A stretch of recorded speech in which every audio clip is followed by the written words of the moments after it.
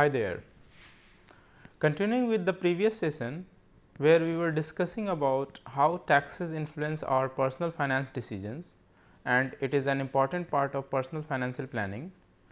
We will discuss in this session how the taxes and financial planning can be integrated together, and we also discuss the behavioral factors that are important for incorporating financial planning and making a better financial future.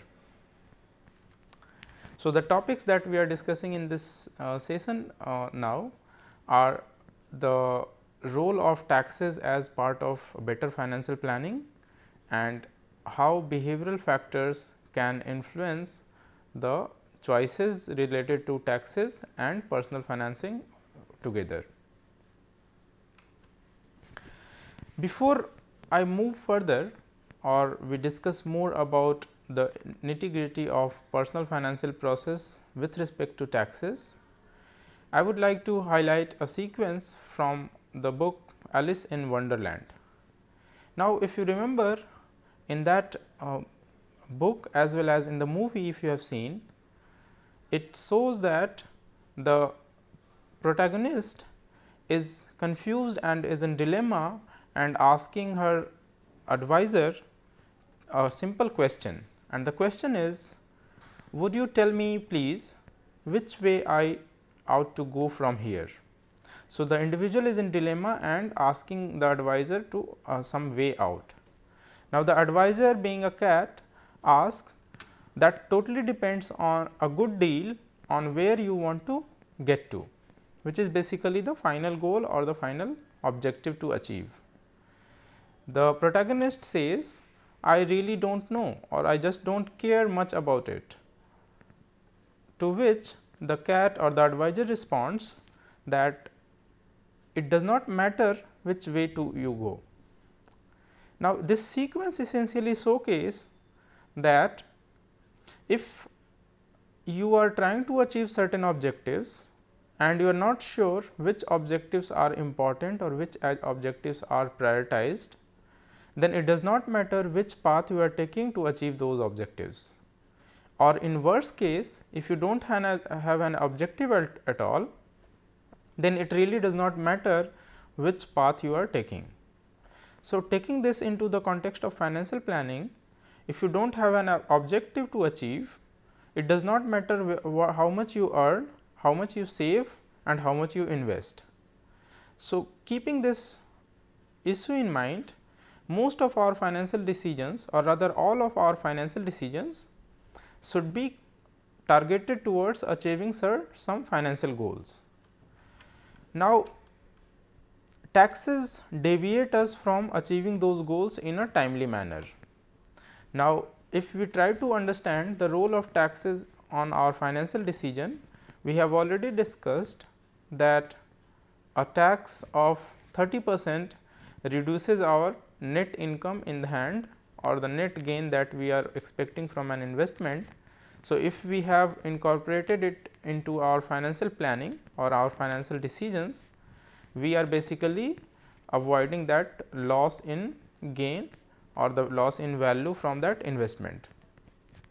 So, as a general rule, taxes should not be seen as a separate activity, rather it should be integrated with personal financial planning and it should be done simultaneously, so that the objective that you have started with, for example, achieving a financial goal or any other financial objective that you started with, should be achieved in a systematic manner.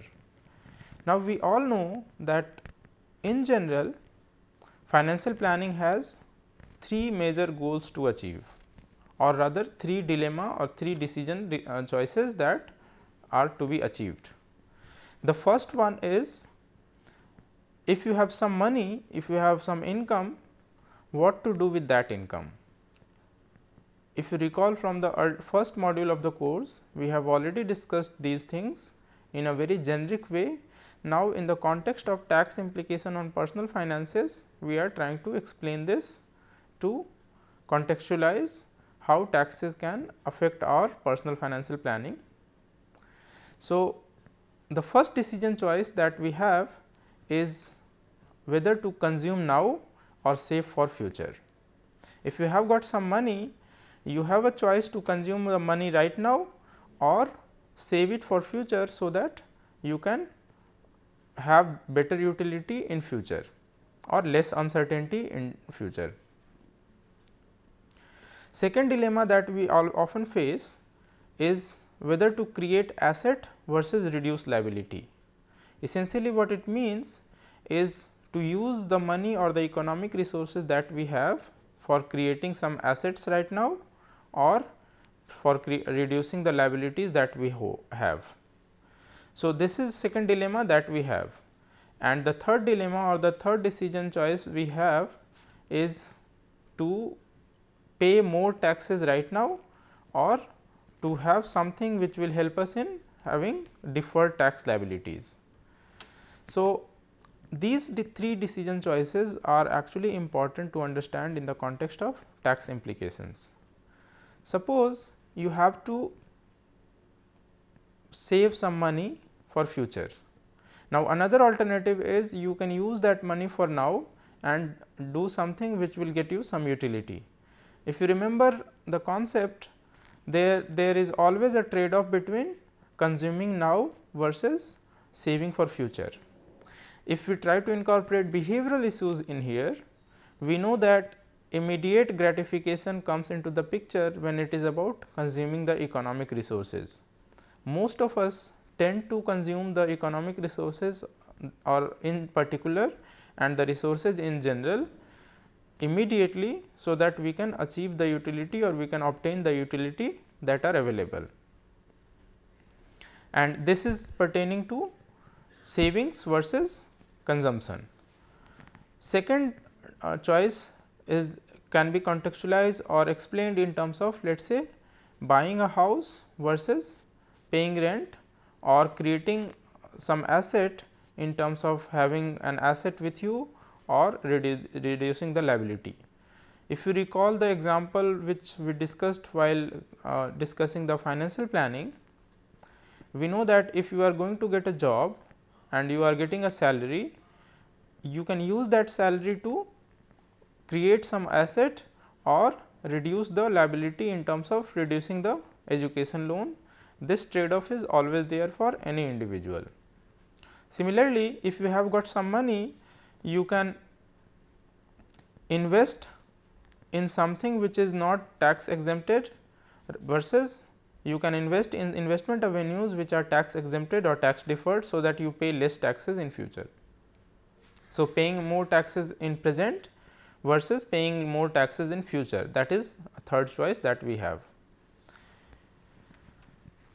Now, what are the factors that determine these choices? The choices with respect to consume versus save, buy versus rent, or pay more taxes now versus pay more taxes in future. The factors that we are going to discuss here are as follows. The first factor is time value of money. If you remember from previous discussion, time value of money is a concept that explains why a rupee today is not equal to a rupee tomorrow. So, if you try to contextualize this time value of money factor in a very simple example, we know that individuals make decisions that have economic consequences at different points of time. For example, if I make a career choice today, it will have economic consequences in future. For example, if I take up a job that pays me certain amount of salary today and I stick to that job for a long time, probably I get a better recognition and better promotion in future, but my salary would not grow as much if I had jumped from one job A to job B. Similarly, if I have an income today and that income can be saved and invested in some investment avenue, that investment avenue will yield me some return and that return will be occurring in future. So, I will have higher income in future. So, the decisions that we make are basically having consequences of economic terms in future, and this is where this time value of money understanding helps us. So, we know that if we are going to make some decisions with respect to some financial choices, the time value of money feature, for example, this is today, this is let us say 20 years down the line, this is 25 year down the line, and so on. So, let us say this is 60 year down the line. The economic decisions that we are making today will have some consequences on in future. Let us say if we prefer to buy a house instead of living in a rented house, we might have to pay a higher EMI, which is equal monthly installments for next 20 years, but after 20 years we will be relieved of paying the rental income or EMI, rather we will have an asset. On the other side, that asset might require some maintenance or some reinvestment after 20 years. So, we will have to incur some more money. So, these choices at different points of time in the timeline has to be considered for better decisions, and to understand it in a more practical way, we should incorporate the time value of money attribute when we are making a decision that have economic consequences in future. Second factor that are important are basically demographic attributes or the demographic features. For example, the stage of life cycle that you are living in will be an important factor of making financial decision or incorporating taxes into financial planning. Similarly, the household features such as the size of family or the number of people living in your household will also be an important demographic factor or feature which will help you or which should be incorporated in your financial decision. One factor that are most important rather is financial literacy. Research have shown that a higher financial literacy among individuals basically leads to better personal financial decisions. There have been several attempts to understand the impact of financial literacy on personal financial decisions, and over again it has been shown that if an individual has gained some financial literacy through some training or some education or some courses, they make better choices and better personal financing decisions. So, if you have to make a better financial decision, it is very important for you to understand the economic consequences of all your decisions through some training or any other financial literacy process. On the top of everything, we have discussed earlier as well that behavioral biases significantly affect our decisions with respect to personal financial planning. For example, if an individual is of young age versus an individual of a retired age will have different risk choices. We know that young people are risk seekers, so they can make investment or financial planning which might be seemingly very risky, whereas people who are pensioners would not like to take up that much risk. So, risk seeking versus risk averse behavior is one of the significant factors that influence your personal financial planning in the context of tax implications. Another factor in terms of behavioral bias is availability heuristics. We have also discussed that investment information or financial information availability as well as the choices that are available to individuals would be determining the personal financing process, and similarly the factor such as bounded rationality or overconfidence or underconfidence or loss aversion, these are some factors which will make your choices biased, and in many cases you end up making decisions that are not so optimal. So, when you are trying to incorporate taxes into personal financial planning decisions, you should be aware of these factors, namely time value of money, which is the value of money over time changes and your decisions should incorporate it. demographic and cultural attributes and behavioral biases significantly affect the personal financing decisions as well.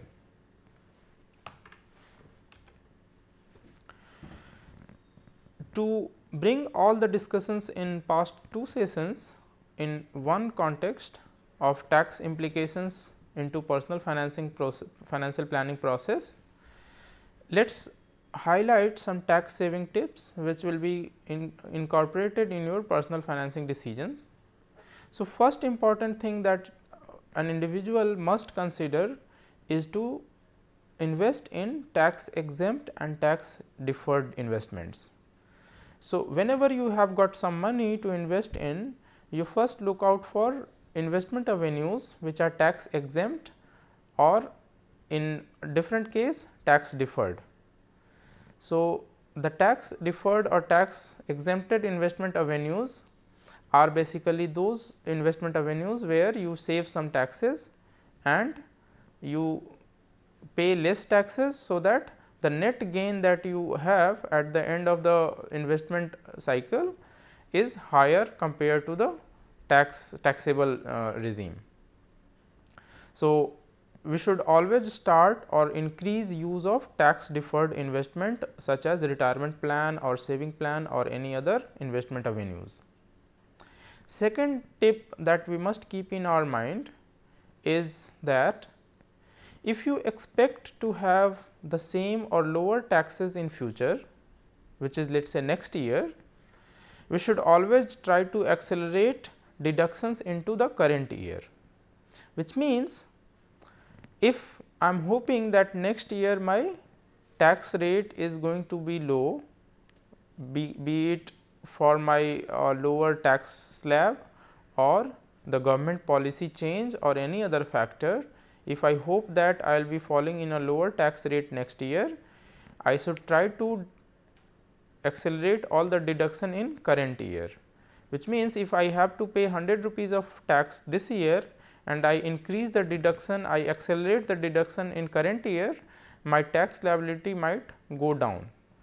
And on the contrary, if we expect that the tax rate is going to be higher in next year, we should try to delay the deduction because they will have a greater benefits for you, which means if we are paying taxes 100 rupees this year and next year we are likely to pay more than that, then deduction should be taken to next year, so that the tax liability next year will be reduced. Similarly, if you expect that you have same or lower taxes rate next year, we should try to delay the receipt of income until next year, which means if you have low tax next year and the income will be received next year, the total tax liability on that income will be lower. On the other hand, if we expect that the next year tax rate will be higher or we will have to pay a higher rate of tax, we should try to accelerate the receipt of all income to this year only, so that the tax at current year will be paid at a lower rate. So, these are some important tips that can save you some money out of tax payments. But then after all these consideration of tax implications on our income and our financial planning process, what is the next challenge that we should keep in our mind? The next thing that will be discussed is basically the decisions pertaining to savings, investment and purchasing activities of individuals and household, so that the tax liability or future income taxes can be minimized and more money can be saved for individuals or the household. This is it for now. We will discuss more about the behavioral aspect of investing, savings and purchasing decisions in next session. Thank you very much.